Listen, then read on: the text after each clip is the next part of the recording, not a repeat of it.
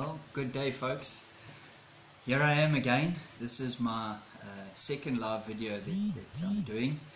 The first one I did, I was so nervous and I felt like I messed it up and I felt like I fumbled my way through it, and it was quite an experience, and I said to myself, I'll never do that again. But alas, here I am doing another live one. But the main reason for that is because I have a word from the Lord that I'd like to share with you.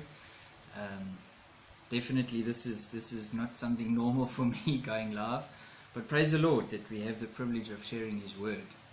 And so today I'd just like to share this word with you. I pray that you would stay with me and listen right through to the end, whether you watch it live or whether you watch it later, but that you would listen right from the beginning all the way through to the end. Amen. So if you just turn with me to the Gospel of Mark, in the book of Mark, and Mark chapter 6.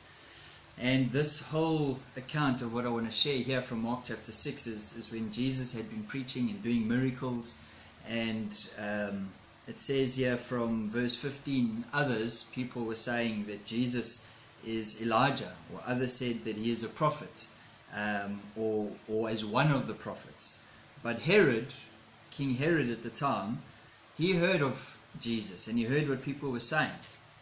And he said, "It is John," referring to John the Baptist, "whom I have beheaded, and he is risen from the dead." So Herod believed this was John the Baptist, whom he had beheaded, and he believed he had risen from the dead. And it goes on to say here from verse 17, "For Herod himself had sent forth and laid hold upon John, and bound him in prison for this purpose, because of Herodias' sake, his brother Philip's wife." So Herodias was his brother Philip's wife. However, what had happened, he had married her himself. He had taken his brother's wife and made her his own wife. And John the Baptist had said unto Herod that it was not lawful, or in other words, it's not right for thee to have your brother's wife. And for this reason, Herodias had a quarrel against John the Baptist and would have killed him, but she could not. And this is the whole reason of why Herod had taken him and put him into prison. But then something quite interesting that I read here in Mark 6, in verse 20, it says, "For Herod feared John." Why? Because he knew, or knowing, that he was a just man and holy. So he feared him because he knew that he was a just man, a holy man. That's quite interesting. That King Herod would see that and know that. But it gets even more interesting. He says this, and he observed him, so he watched him. And when he heard him, he did many things, and he heard him gladly. That struck me. Herod watched, he observed John the Baptist, and he heard him gladly. He heard the things that he had to say. It just struck me how many people are out there in the world today that are not serving the Lord themselves, because Herod definitely wasn't a man of God. But he heard what John the Baptist had to say, and he observed him, and he knew that he was a just and a holy man. And so he heard him gladly, he heard what he had to say. And it just struck me how many people are like that today. People that don't serve the Lord themselves, but they will say to preachers or people who are sharing the gospel on the streets and reaching out, and pastors and people doing the work of the Lord, they'll say, "Wow, you're doing good stuff." And they'll listen to what they say and they'll say, "Oh, that's wonderful."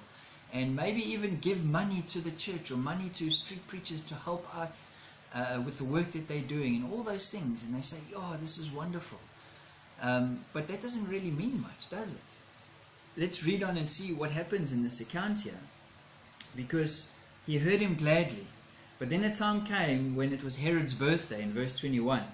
And Herod on his birthday made supper for his lords, high captains, and chief estates of Galilee. And when the daughter of Herodias came in, and danced and pleased Herod, and them that sat with him, the king said unto the girl, "Ask of me whatsoever thou wilt, and I will give it to thee." And he sware unto her, "Whatsoever thou shalt ask of me, I will give it thee, even unto the half of my kingdom." And she went forth and said to her mother, which is Herodias, "What shall I ask?" And she said, "Ask for the head of John the Baptist."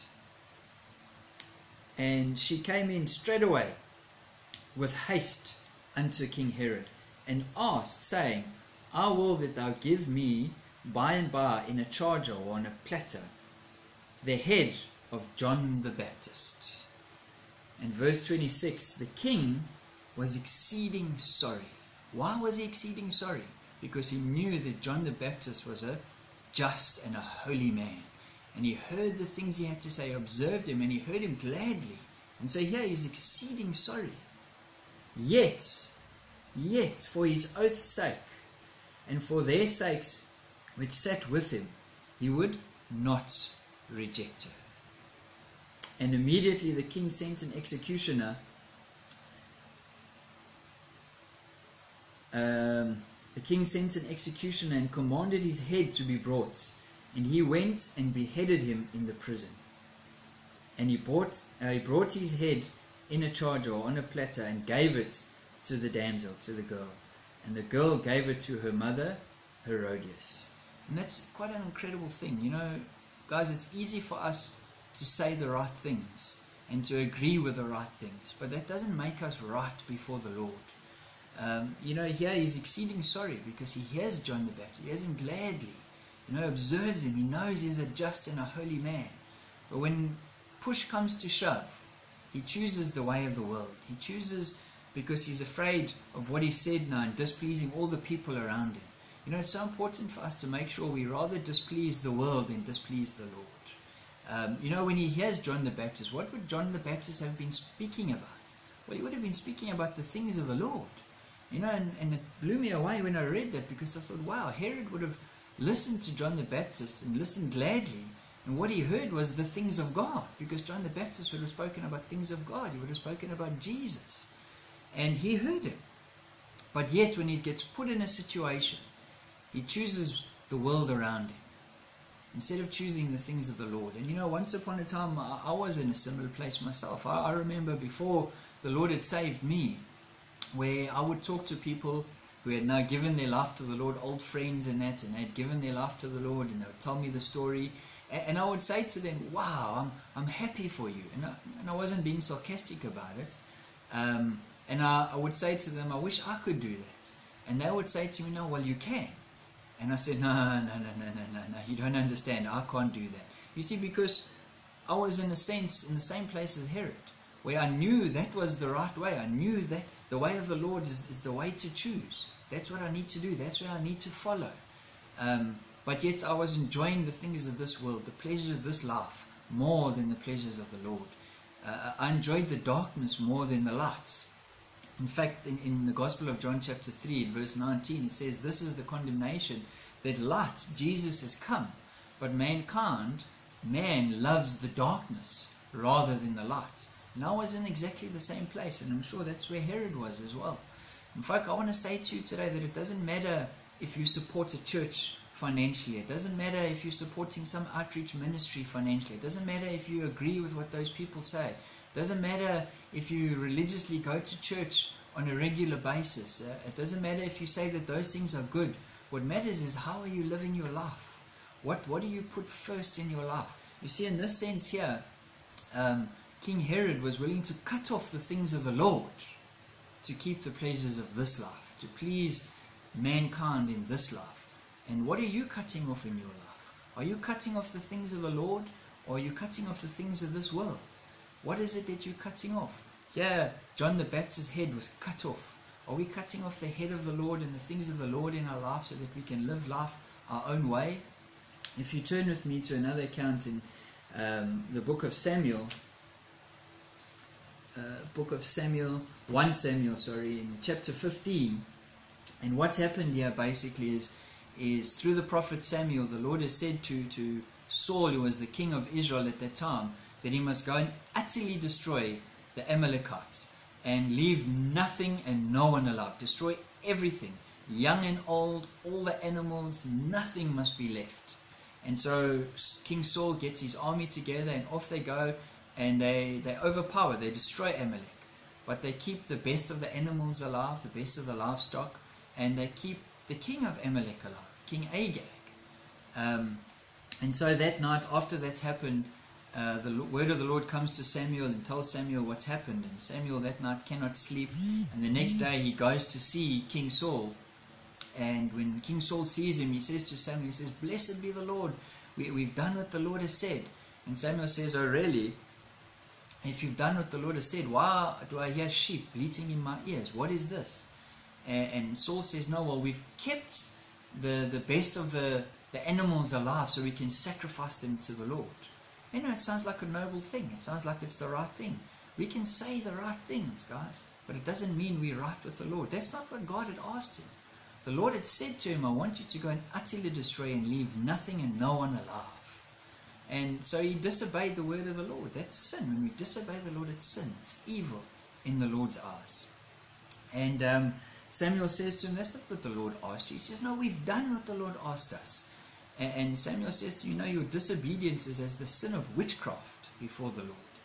And the Lord says, as you've rejected his word, he's rejected you from being king.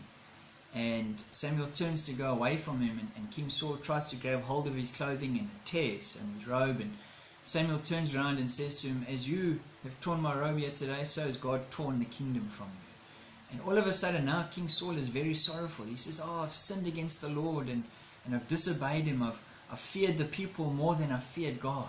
It's exactly what we read with King Herod. He feared his promise and the people around him more than he feared God.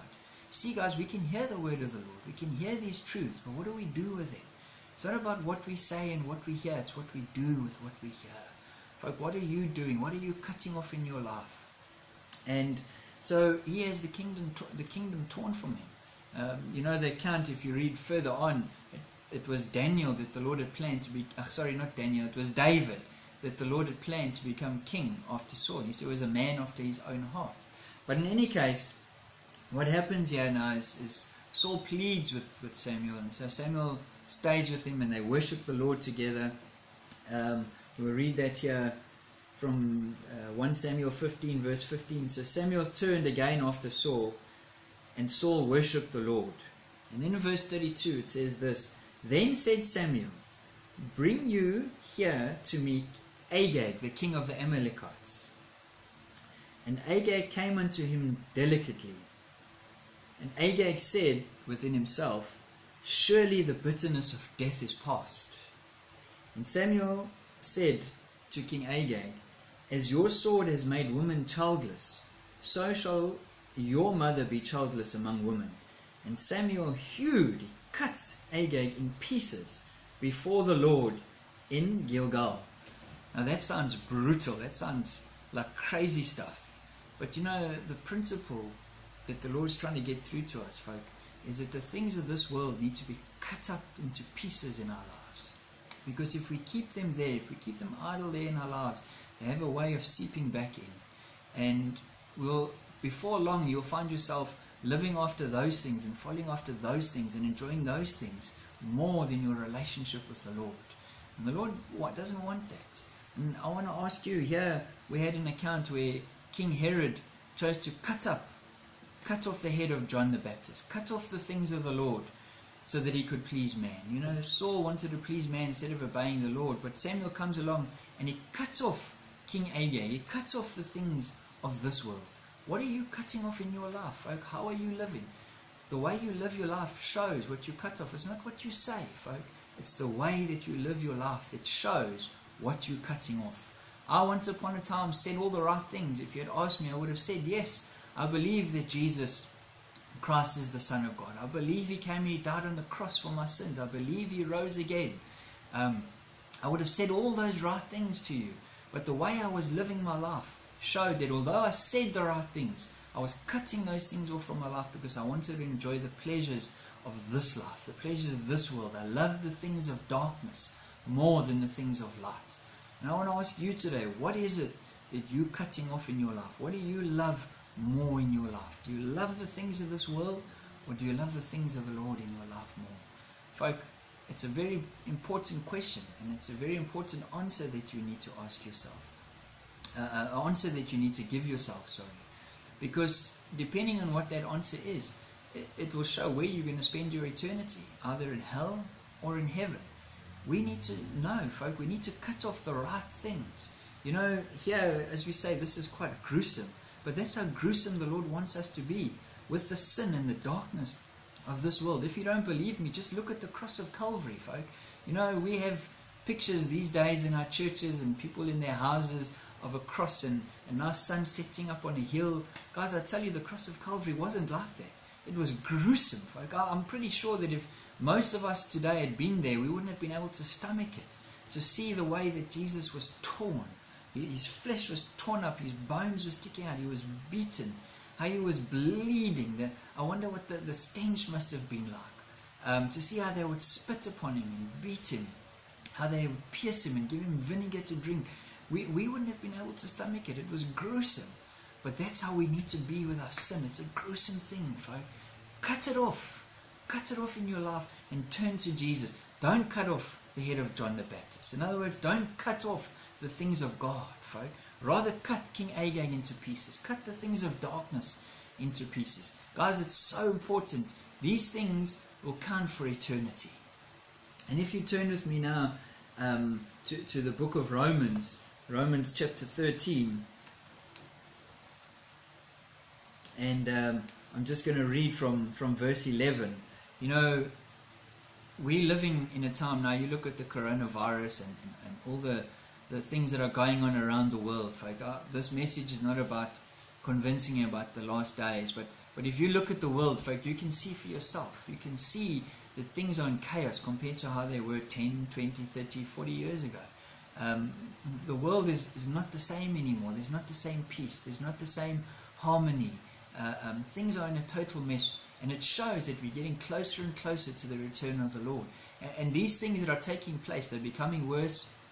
They're happening more often. Just like a woman goes into labor, she has her contractions and they come closer and closer together, they become stronger. It's exactly what we see going on in the world today. And so it shows us that we are so close to the return of Jesus Christ.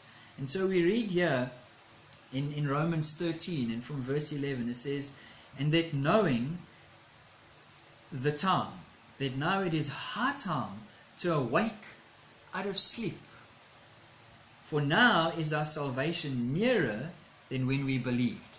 Basically meaning that the return of the Lord Jesus is closer than it was before.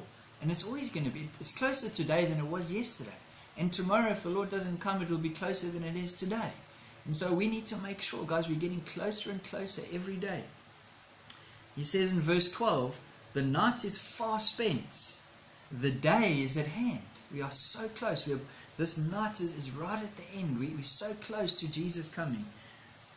And so he says, because of this, let us therefore cast off the works of darkness. Let's cut into pieces King Agag. Cut off the things of this world, the sins which so easily beset us, the weight and the sins, folk, that lead us away from the Lord.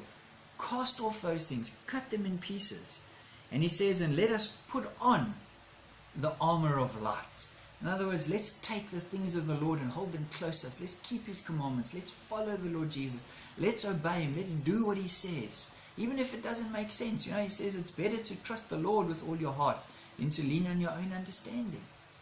But let's put on the Lord Jesus Christ. Not cut off the things of the Lord. Let's keep them dear to us so that the Lord can walk with us and help us. And when I say help us, I mean help us to cast off these things. Because I'm getting to a point with that. He says in verse 13, let us walk, in other words, live our lives honestly, as in the daytime and not in the nighttime, in the light, not in the things of darkness, not in rioting, not in drunkenness, not in chambering, in other words, in illicit sexual lifestyle, not in wantonness, not in unbridled lusts, not in strife and envy. But this is what you need to do. Put you on the Lord Jesus Christ. Put him on. Don't cut him off in your life. Put on the Lord Jesus Christ. And make not provision for the flesh to fulfill the lusts thereof. Put on the Lord Jesus Christ so that you don't have space for the things of this world, so they can be cut off in your life. Right? When I say what are you cutting off, it's to prick your heart, to make you think about your lifestyle. Folk, are you living for Jesus? Are you living for yourself? Are you living for this world? Guys, it's a very important thing. I thought I was fine once upon a time when I was living for myself and living for the pleasures of this life and this world.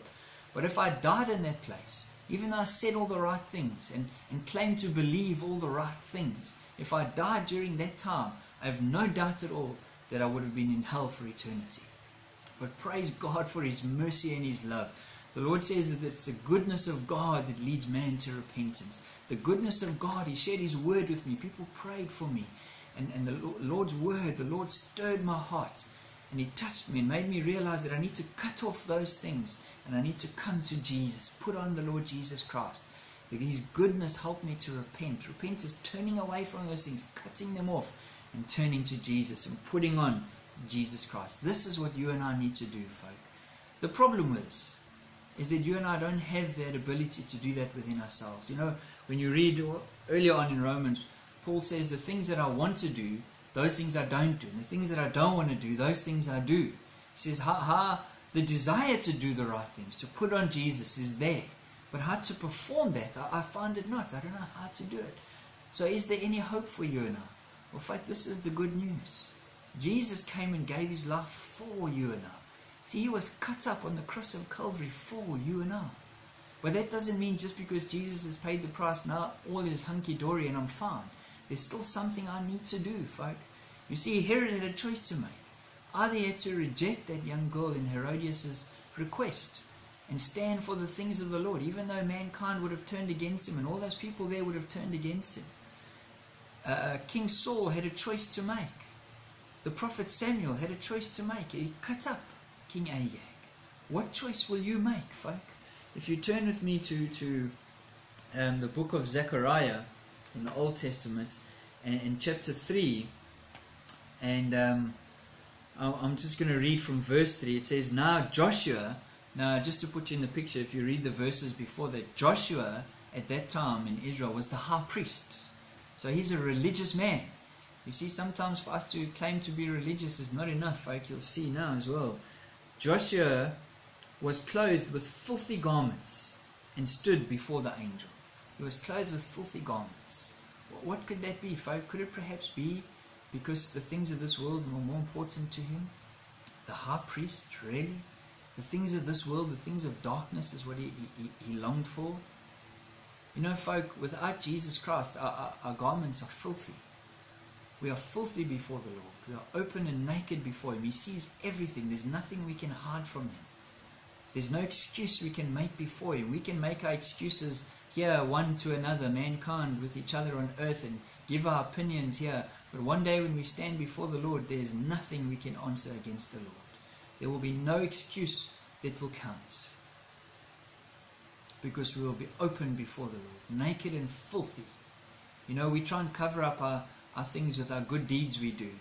You know, whether it be helping the old granny across the street, or giving money to an orphanage, or to a ministry, or whatever it may be. We do our good deeds and we think it cuts off our bad deeds. As long as we can have more good things that cover our bad things. Folk, it doesn't work like that. In fact, the Lord tells us in the book of Isaiah that our own righteousness, our own good deeds, are like filthy rags before Him. Just like He's got filthy garments before the Lord. In verse 4 it says, and He answered and spoke unto those that stood before Him, saying, take away the filthy garments from him. You see, folk, this is the decision that you need to make. If you want to cut off the things of this world, cut King Agag into pieces in your life, and put on Jesus Christ, then just come before the Lord Jesus. Because, in fact, to do that completely, you cannot do it. If you could do it, there would be no need for Jesus to have come down to give His life upon the cross. But because you and I could not do it, God the Father had to send forth His Son to lay down His life for you and I upon the cross of Calvary, and then, praise His name, rise again 3 days later, so that we can then rise in newness of life. You see, folk, we need Jesus. So that's your heart. If you want to cut off the things in this world, cut off the darkness, cut off King Agag in your life, then come to the Lord Jesus. Come with your filthy rags. Don't think that you have to first sort things out, folk. I used to think that. I used to think that if I'm going to come to the Lord Jesus, I need to first stop this and stop that and get rid of this and get rid of that and change things in my life. And then start doing this and start doing that. Start going here and start going there. Folk, it doesn't work like that. Just come to Jesus. Just come stand before Him. Cry to Him. He's paid the price upon the cross of Calvary. He was broken and bruised for you, folk. Come before the Lord Jesus, call out unto Him, and He will help you cut off the things in your life. I came to Jesus, folk, and maybe for about 2 or 3 months, I was still living in the things of this world, but at the same time, I was still living for the things of the Lord. For the first time, I was reading my Bible and praying, going to church, but I couldn't stay in that place. I had to make a choice. But the Lord Jesus worked with me, folk. The Lord worked with me so much so that eventually He brought me to a point where He spoke to me. And He showed me the picture of Samson and Delilah. And He showed me how Delilah is the things of this world. It may seem beautiful, but folk, the end result is it blinds you and it lands you up in prison in bondage. And that's not the Lord's heart for you. The Lord wants to make you free, folk. Jesus wants to make you free. If you know Jesus, you'll be free and free indeed. And that's what He wants to give you. And folk, He showed me that, and He said to me, now choose this day whom you will serve. And because I'd come to Jesus and I'd allowed Him to work in my life, when He brought me to that point, it wasn't even a choice. And I said to Him, I said, Lord, it's not even a decision. I don't want the things of this world. I want You. But the only reason I could cut those things off and come to that place is because I came to Jesus. Yeah, Joshua stands before me. I came with my filthy garments and my filthy rags. I stood before the Lord Jesus and I cried out to Him, and He came and He worked with me and He helped me to cut those things. Cut those things off in my life. Won't you do the same, folk? If you want to cut those things off, come to the Lord Jesus. If you want to cut off the things of the Lord Jesus, then just ignore me. But remember this, one day you will have to stand before the Lord and give an account for your life, and you will not have an excuse. Let's read on here, verse 4, and He answers, and He spoke unto them, those that stood before Him, saying, take away the filthy garments from you. See, Jesus will take those away from you. How can He do that? Because He paid the price on your behalf. And then He says this, and unto him He said, behold, I've caused your iniquity to pass from you. Isn't that glorious, folk? All the sin of this life, all the things of darkness. In fact, when you read in the book of Psalms, it says this, that He takes our transgressions and our iniquities and He casts them away as far from us as the east is from the west. And you know what I love about that? And maybe I'm wrong in this, but the way the Lord ministered that into my heart is that, you know, when you talk about north and south, we have a distinct place that says, well, now I'm as far north as I can go, and it's the North Pole. And we have a distinct place that says I'm as far south as I can go, and that's the South Pole. You know, but with east and west, there's no distinct, say, this is the furthest I can go. As you go around the world, you just keep going east, or you just keep going west. There's no distinct place, say, this is the furthest. It's just the way the Lord ministered into my heart. That's how far He's taken our sins and our iniquities and transgressions and cast them away from us. He's caused them, how does He say? To pass from thee, to pass from us. You know the glorious thing, folk, when we are in Jesus, God says this to us in His Word, that our sins and our iniquities, He chooses to remember no more. Praise the Lord for that, folk. And you know the glorious thing is, we often say that God forgets our transgressions against Him. No, He doesn't, folk. See, God is pure and holy and perfect. He cannot forget. But He does this. He chooses to remember them no more. Why? Because of the once and for all perfect work, the perfect sacrifice that Jesus gave or did for you and I on the cross of Calvary. That's why He chooses to remember them no more, folk. And then look at this, and He says, and I will clothe thee with change of raiment, with change of clothing. I will clothe thee. You know, when we come to the Lord Jesus, the Bible tells us this, that in Christ we receive robes of righteousness. Not filthy garments, not filthy rags, but robes of righteousness, folk. That's Jesus Christ covering us. When our Father from heaven looks upon us and He sees us, He sees the righteousness of Christ within us, and He is well pleased. Folk, won't you come to that place? Won't you come to Jesus Christ today and surrender yourself to Him? Come and be a follower of Jesus. Come and be born again. Come and cry to the Lord Jesus. I know maybe for many of you, you might ask the question, what does it mean to be born again? What does it mean to be a follower of Jesus? Folk, the best thing for you to do is just to come, call on the Lord Jesus. Tell Him, Lord Jesus, I want to cut off King Agag in my life. I don't want the things of this world and the pleasure of this life that I chase after and that I live for to be the things in my life. I want to put on You. I want to put on Jesus. I don't want to cut Your head off in my life. I want to put You on. And then He will begin to work with you, folk. And I tell you what, it'll be glorious when He works with you, folk. I know that for a fact. I did that in 2006, folk. That's, 14 years ago. And by His grace and by His mercy, He's worked with me. And here I sit today, still serving Him, folk. And it's not because I'm a strong Christian.